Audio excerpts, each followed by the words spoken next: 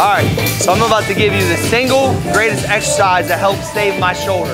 I have one less rotator cuff in this left arm and have benched over 300 pounds multiple times, pain-free, without surgery. And this exercise, I think, is the one that's contributed probably the most out of all of it. It's the banded arrow. So you can either do a micro or a red band cut, and you want to literally create an arrow like this. Now, where everyone messes this up is that when they do the reps, they get loose at the front, and so the tension's not staying on the rear delt. What we want to do is start here, and then basically go from here to here with the shoulders dropped.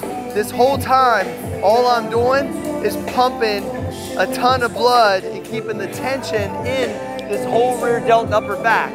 So if I'm hitting 100 reps per workout, couple hundred reps per workout, I'm putting so much blood and stability into that upper back that it keeps everything way more stable. So once again, instead of dropping off the tension, staying here, and literally when I'm thinking in my mind, the mind-muscle connection, I'm just thinking, put as much blood as you can in that rear delt. The banded arrow at like 100, 200 reps a day, in between superset, is literally what contributed the most to my shoulder feeling good enough where I could incline with a wide grip 275 again, bench 3 plates again on flat. Made a massive difference. Check it out.